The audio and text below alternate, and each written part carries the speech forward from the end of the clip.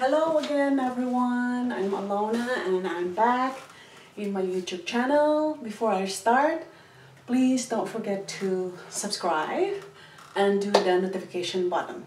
Okay, so our topic for today, I want to talk about paste bottle feeding. Okay, why it interests me to talk this topic? Many of you have lots of support in your home. You have probably your siblings, older siblings, your husband is there, maybe your in-laws or your parents are there, or maybe your sister-in-laws. So whoever's in the house right now, please give me maybe 10 or 7 minutes of your time and watch me how I do paste bottle feeding. Why it's important. Many moms comes to our breastfeeding clinic, complain about either their in-laws, the grandmother is overfeeding the baby. In bottle feeding, it is very common to overfeed the baby. Because you know what? You're just giving and giving and giving and giving, and the baby cannot. The only way the baby will stop the bottle if the baby screams, pushes you away, because the baby is just, whatever you give will just drink. Unless the baby is really full, so the baby will throw up.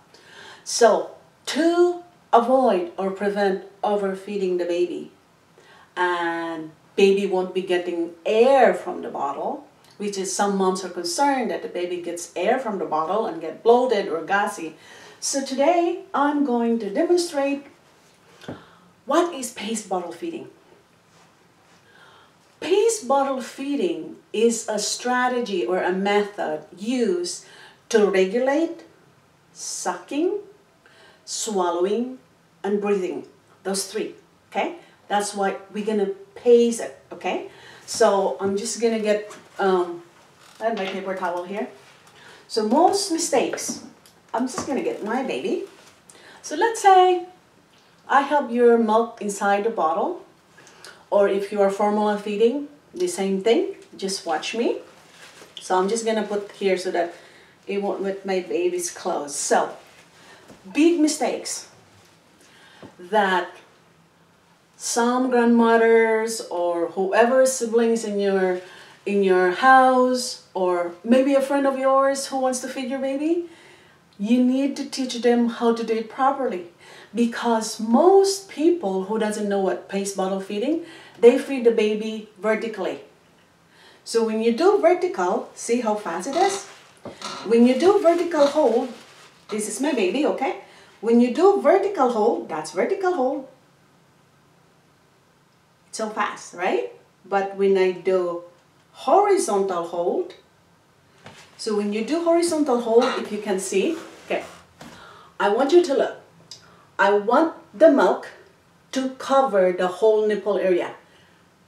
If it's lower, then there's air in it. But if it's this way, the whole nipple is covered with fluid, so there is no air going in. So remember, never hold the bottle vertically. Because when you do that, you know what you did to your baby? Oh, the milk, the fluid went to. You know what you did to your baby when you do vertical hold? You are not teaching your baby how to use the muscles to get the milk out. And based on research, formula feed baby has more muscles that are unused during feeding as compared to breastfeeding. Because when the baby breastfeeding, all muscles like it's being used. But for formula feeding, the tendency of the baby will just focus on the nipple itself. Now, plus if you hold it vertically, of course the baby doesn't have to work hard because you hold the bottle vertically. So that's not a good paste bottle feeding because you are not regulating the suck, swallow, and breathing. And what's that ratio that I mentioned in my previous video? It should be 1-to-1 ratio. One suck, one swallow.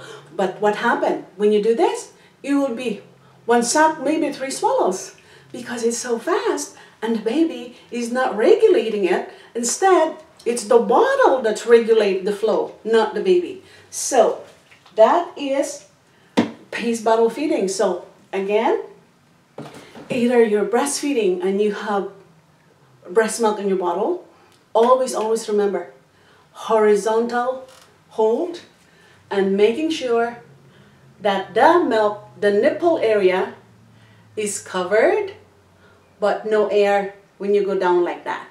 So baby won't get the air. At the same time, baby will be able to regulate the sucking, the swallowing, and the breathing. So I hope you learn now what is paced bottle feeding, because I read in some comments in a breastfeeding group on how they define what is paced bottle feeding, and I don't think they really understand fully the meaning of paced bottle feeding. You are pacing the sucking, the swallowing, and the breathing. Okay? It's you are the one who is managing the flow, not the bottle. Okay? And we are teaching the baby how to use those muscles to get the milk out from the bottle. Okay? So this way you won't be overfeeding the baby, and the baby won't be getting air bubbles from the bottle. Okay? So I hope I gave you some tips today, and please don't forget to subscribe, and see you again in my next breastfeeding videos. Thank you.